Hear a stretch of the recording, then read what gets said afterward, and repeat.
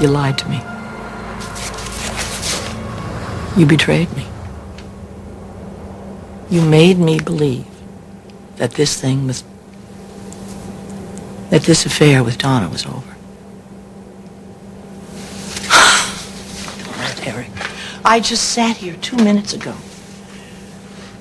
saying what a wonderful man you were. You're so honest, so filled with integrity, so caring. It was just a charade. I thought that all our years together really did, in the long run, mean something to you, but you've just played me for a fool. Look, there's something I want to say. There isn't anything that you could possibly say to me that would make it right. You never intended to work this marriage out, did you? Never. Everything that I dreamed and hoped for, you have just thrown it away. For what? For what? To be a naked old man shivering out on a window ledge in the middle of the night? Oh, my God, you've humiliated yourself. You've humiliated me, the children. We spent a lifetime, building this business, this family. And in one night, you have made us the laughing stock of this town. Are you proud of yourself? You know, Stephanie, I think I actually am. Everything's different now. I've spent my whole adult life listening to you and worrying about what everybody else would think. Well, I don't care anymore. I don't care. I love Donna. The only regret I have is that you forced us to hide away from everybody as if we were ashamed of what we were doing. Well, I'm not ashamed.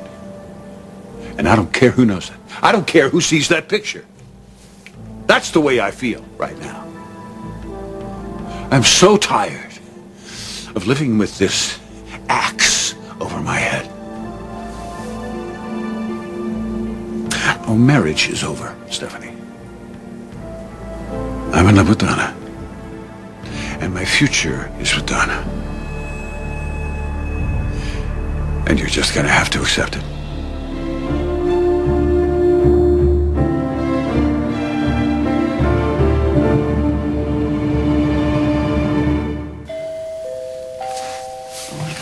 Let that be Storm with a suitcase in your hand. Stephanie. I bailed out over Hawaii. You know, I have to give it to you, Donna. You're an absolutely amazing liar. You're also one of the most selfish people I've ever met. And as a result, your brother's going to go to prison. I have no idea what you're talking about. Really? Oh, I thought we had an arrangement.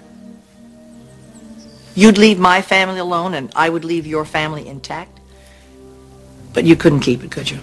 You just couldn't stay away from Eric. So, your brother's going to go to prison. Oh, you saw the picture of Eric in the newspaper on the ledge of my apartment. I mean, wow, the nerve of someone to doctor the photo. The paparazzi in this town are just horrible.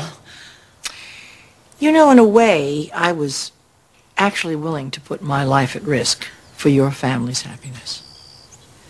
Oh, Bull.